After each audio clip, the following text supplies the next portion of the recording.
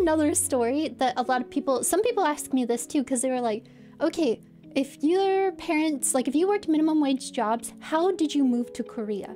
So many people are like, how did you just move to South Korea? My parents don't have a lot of money. For a long time, we lived in like apartments and like trailers and stuff. And that's just how it was, because my mom had me when she was like 16 years old. So when you have a kid at 16 and you're all on your own, you're probably not gonna make much. All I've known my whole life was minimum wage jobs. Like my parents always ever had like minimum wage-ish type of jobs. So that's like all I've ever known my life. And when I graduated high school, I got a minimum wage job at like GameStop and a few other jobs.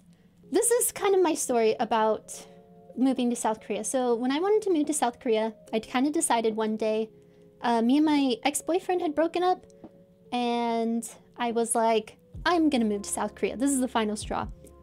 I worked at GameStop, and at some points in times, I would have up to 4 jobs. I worked at Victoria's Secret, I worked at a sushi restaurant, I worked at, what's it called? A distribution center. So you'd like pack things up and you have them ship away. I worked at, yeah, GameStop. So I worked at a lot of places at once.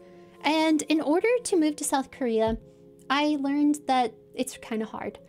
Because Korea doesn't want an average person coming to Korea. They only want smart, rich people.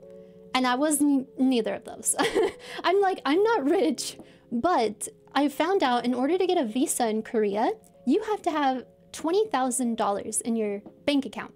So that was a definite number that I was like, okay, I have to have $20,000 in my bank account in order to get a visa to stay in Korea.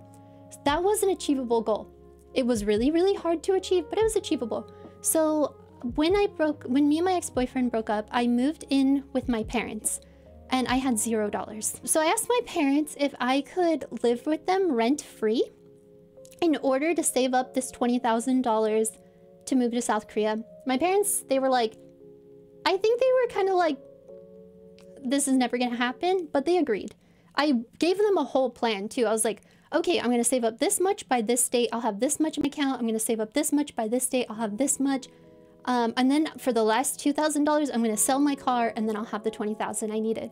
So I worked at GameStop. I worked, like I said, 3 other jobs at the same time. And what's kind of great about having a really big goal in life, by the way, this is just another like small tip, is you can suffer through so much when you have a big goal and you can get through it.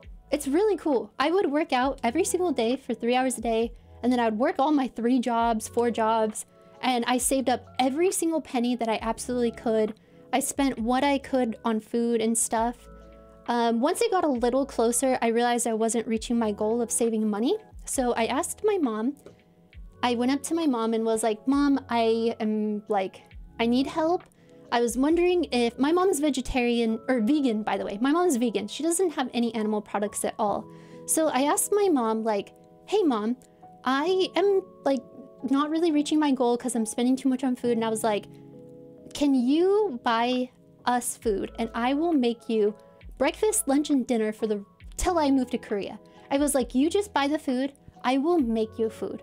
And my mom was like, sure, that's a great deal. And so my mom would buy all my food. So I'm extremely lucky in that regard, because not a lot of people get the opportunity to, 1, live somewhere for free, and 2, not have to pay for food. But my mom agreed. So she would buy food and I would cook my mom vegan food, breakfast, lunch, and dinner every single day. And then I got free food out of it, which is great. So, yeah, my mom was like, this is a great deal. Like, I'll give you food and you'll just make me food. And then I got to eat for free. So I saved up. It was really, like I said, really, it took a long time. It was an entire year of saving pretty much my entire paycheck. Every single paycheck. I made $11 an hour at GameStop. So not very much. The other jobs were minimum wage, so they were $7.25 an hour. So also not very much. But I saved up every single penny that I could. And then I got to $18,000. I sold my car for $2,000, like I said. And then I sold everything I owned. Literally everything in my life that I had accumulated up to that point, I sold. I had a record player that I got from my grandpa. I sold that. I sold everything. I sold my bed. I sold everything I could. And then I got my plane ticket to Korea, and I had packed my computer, I packed my PlayStation, and I packed my clothes. Those are all the things I brought to Korea with me. And yeah, it was nice because, like I said, I had a definite goal. My goal was to save $20,000, and I gave myself a year to do it. And I was able to do it.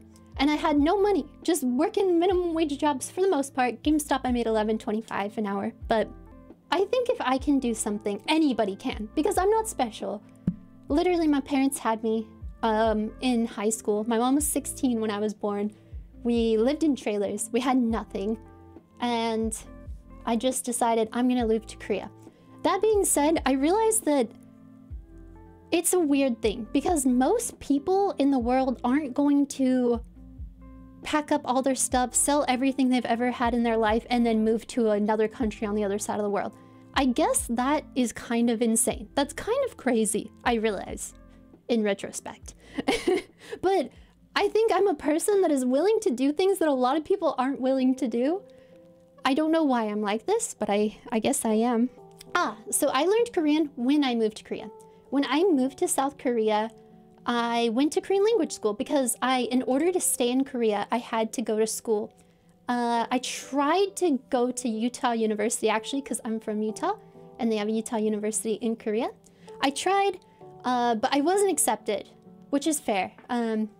So I was like, okay, I took the test, I didn't do well at the test, and so I didn't get accepted into Utah University. So my next bet was to go to Korean language school. So Korean language school, you can pretty much stay in Korea for as long as you're going to Korean language school. Like I said, you have to have $20,000 in your bank account at like all times. They check. Every 6 months, you have to go to the immigration office, and they will ask you for a spreadsheet of how much money you have in your bank account, and you have to show that you have 20,000. It's really frustrating, but it's because the country wants those kinds of people, so it makes sense. So I went to Korean language school for a few years, and that's how I learned Korean. It was amazing. I really enjoyed Korean language school. I was shocked when they didn't speak English. They teach you Korean speaking Korean. I went into class being like, okay, they'll probably speak English, right? They don't speak any English. Nobody does. And then I was the only American. Everyone else in Korean language school was like, there were like Iranians, Vietnamese, Egyptians, like Uzbekistan, Russians, like everywhere else, like people from all over the world, and I'm the only American here. It's pretty interesting. When I moved to Korea, I cracked down and I started streaming full time. Some people might not remember this, but I would stream probably 8 hours every single day while I lived in my little Korean apartment. Every day. I would get home from school at 1 p.m. From 1 until 9 p.m. every single day, I would be streaming on Twitch. My dream was, I wanted to move to Korea, I wanted to learn Korean, and then I wanted to work in esports. Even if I was just handing out coffees to the pro players, my dream was to work in esports. And that was kind of my dream for a long time. I've been pretty shy my whole life. I have had severe acne scars, which definitely dampened my confidence for a long time. Pretty much since like 16, once I got acne, throughout my entire adult life, I had really bad confidence. My confidence is getting a lot better now, but I think it's something probably most 20-year-olds can probably relate to. Teenagers and 20-year-olds getting acne. I had like zero confidence, and I really kept to myself a lot. So I think that actually helped me reach a lot of my goals, because not having as many friends, I would have a few friends, but they would be really close to me. So I wasn't the type of person that had like hundreds of friends that were kind of acquaintances. I was the type of person that would have like 3 friends that were attached to my hip and I would die for.